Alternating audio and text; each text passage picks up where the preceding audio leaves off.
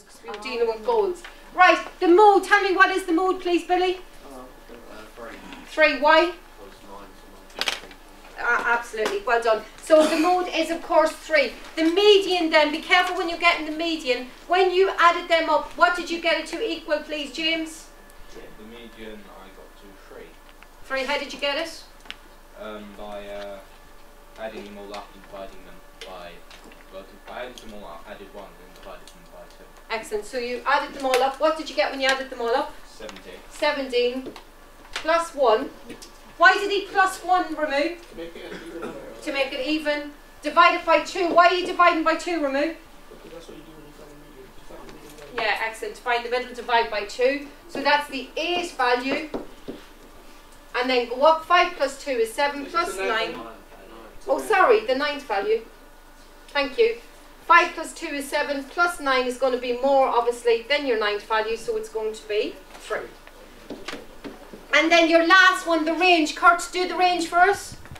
It's the hours, which is 4 minus 1, you get 3, which is the difference. Excellent. It's going to be 4 minus 1, which is, of course, 3. That's very easy. Now, in terms of grades, Aisha, I know you're trying to explain, just give me a second. In terms of grades, that there would be grade D towards grade C. So that's very basic, you've no problem doing that, you know, that's easy. Right, we're moving on now to our grouped frequency, because that's what we're looking at today. Okay, we've went through our objectives already, so this is basically what we're going to do.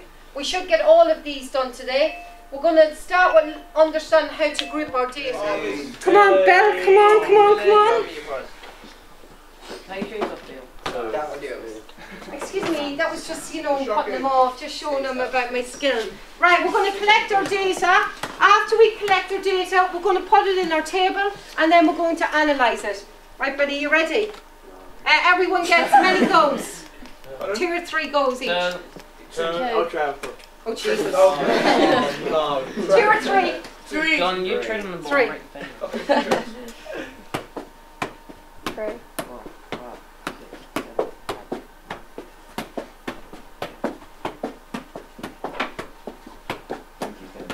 His bench is like 400 or so. You can't do more than 100. We'll stop it at 100. What's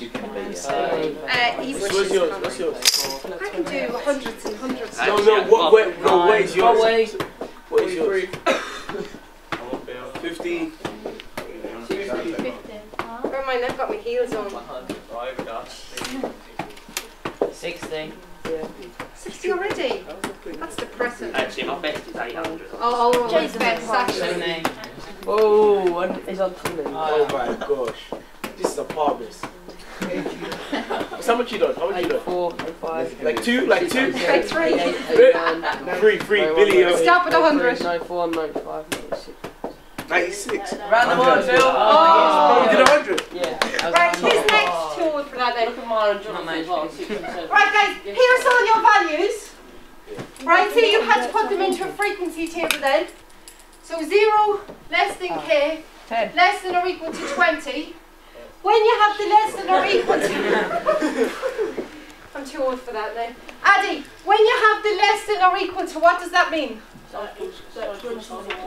Excellent. 20 is included in there. Okay? Then you have 20, less than k, less than or equal to 40. What does the less than or equal to Jordan, mean, Jordan? Would you be in that section? Excellent. Oh, this is continuous, isn't it? I think. This can be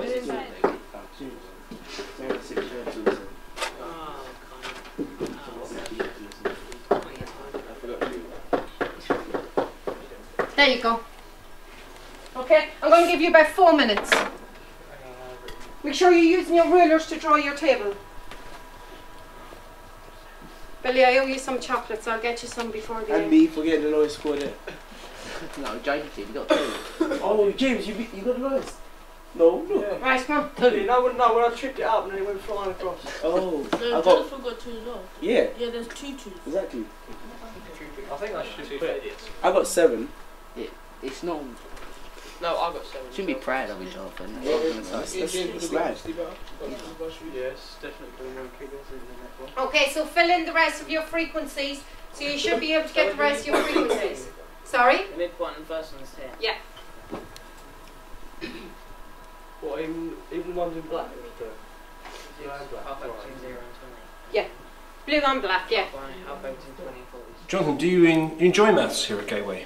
Yeah, it's fun. It's nice. No, we have some good lessons, and we get to interact and stuff. So when you say interact, what do you mean by that? Like, we get to talk to the teacher. We do more stuff like no normal maths lessons. You would sit there and just get the questions up on the board and you just answer them. We interact, like for example, we do like kick-ups with the ball and stuff to count the frequency of how many we can do, and we interact that, and like we kind of combine it with the maths, so it makes it more fun and stuff. Yeah. Maths GCSE, are you going to do it this year or next year? We're doing it this June. This year? Yeah. So that's a year early. That's going to be quite a lot of pressure, isn't it? Yeah. How are the school going to get you from now until the exam day? Do you feel you're going to be ready on the exam day? Yeah, I think I'm going to be ready. I think I'm ready now, to be honest. It's just revision, I guess. If you revise, then you would be ready on time and stuff. Dominic, there seems to be a really good atmosphere in that maths class. Why is that? I think you can just tell that like Miss has got so much energy, and you can tell that she really enjoys what she's doing. So that energy gets like transformed into us, and then we start like, you know, there's a great atmosphere. Like her energy gets passed on to us, and then we actually start enjoying what we're doing. And it's stuff like she gets engaged, like we like little games and stuff like that, just to like. No, so we're not stuck just looking at the board, really. Do you enjoy maths? I didn't used to enjoy it, but since we've got Miss McLaughlin, it's just so much more funner, and I enjoy going to maths now. Because there is that fun element, but you're still learning. Yeah, I've learned so much more this year than what I have in the past years. Like, just because the atmosphere in the class makes me want to go. Do you have revision classes? Yeah, I think it's every Tuesday, and like we go there and we just go over stuff that we don't know, like. So it does appear that when it comes to this business end of the year, because you've got the exams, the school really does go an extra mile. Yeah, she tries so hard to like make sure you get a good grade. If you don't understand it, she makes sure you go back to understand it. So you're kind of all confident that we're going to do well. We're really, really impressed by how our classes have been doing. We've doubled our results in 2 years, basically. If we go back 2 years ago, we had about 30% of students pass in maths. Last year, we had 63% of students. Currently, our year 11s, we've 60% that have passed, and we're hoping to increase that to about 75% by the end of the year. So really impressed with the students. You really believe in the subject, don't you? And it really comes across to the pupils. Is this a typical lesson for you? Yeah, absolutely. I think the main thing about students is you have to try and engage them, and you have to have a relationship with them. I mean, maths sometimes it is a bit boring, and you know you're doing algebra equations, and it's hard to make that exciting. But if you have a really good relationship with your students, that comes across. And I think for young people in general, sometimes they get quite bad press, and if we just help build relationships with them, that really comes across, and then they really thrive and have confidence in them because they can do really well, and all students want to succeed, and if we just find what they're interested in, then they'll do really well. I believe that. Do you still get asked that question, what's the relevance of maths? I always get asked that. I always get asked that. And sometimes you put it into context and you talk about, like Friday we had a casino win to do probability with the students. We want to take the kids to visit the Olympic site and talk about all the maths involved in that. So we try and make it more and more relevant to them. Also we do say, you know, it's becoming more and more important to get your maths, to get your English, to get into college and open up opportunities for our students. Because you have to believe, and the students have to believe, that there is opportunities out there as soon as they're finished school and they want to achieve, and we wouldn't be doing our job unless we were thinking about them and what they're going to do in life. Because that's a very good point.